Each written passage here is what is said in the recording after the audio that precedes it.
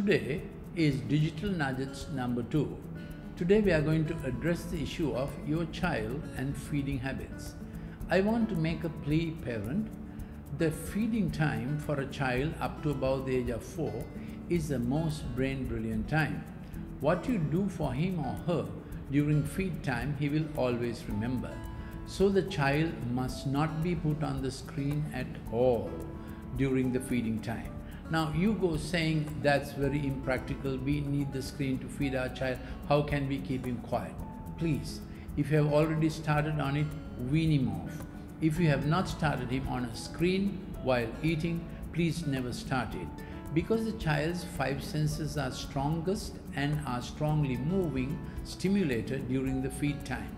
He gets the smell of food.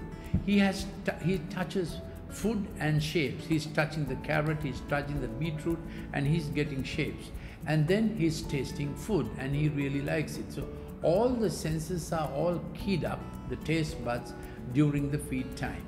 So when the brain is already stimulated, that's the time the brain is ready to get more information and more work.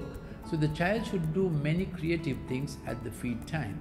You should be singing to him, saying and in your own language doing the poems, Baba, Black Sheep, Gentle Jesus, Meek and Mild, at the feed time. Feed time is a brilliant time for language learning and picking up sounds and noises, because that's the way a child is wired. So keep your feed time as prime time. Dad, Mom, I want to appeal to you. Somehow get the breakfast for the child together if you can. Sit with him, sit with her. But certainly dinner time is sacrosanct, which means whoever is doing what, World Cup, rugby is going, 50 overs is going, whatever is going, that time be with the child when he's feeding. Make it a family thing. You will bond as a family and the child will be doing and learning many things, the social interactions, social bonding, and his heart is warm, and feed time is a happy time. It's a serotonin time. It's a satisfaction time. When a child learns satisfaction, it's the best thing you can do to a child.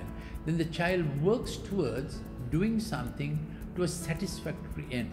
I'll be doing this as nugget number 3, so be on. But today I want to do this feed time properly. So if you get the child digitalized, what happens is his appetite changes and he begins to want more junk food. And a child by the age of 4, 5, 6 will know which junk food stimulates him best. He is already on a dopamine high because of the digital screen. What the digital screen does is, it prolongs the dopamine curve and doesn't allow the serotonin curve to come up. The dopamine curve in the conceptual tracts of the brain keeps saying do, do, do. But the serotonin curve does a self-check back and says, well done, I can do this better. All this can be taught at the feed time. So don't miss your child's feed time. Do your best to be there. Never put the screen on.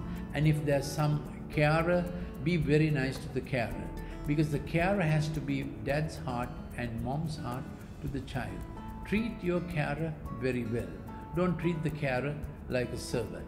So this was some essential advice about feed time.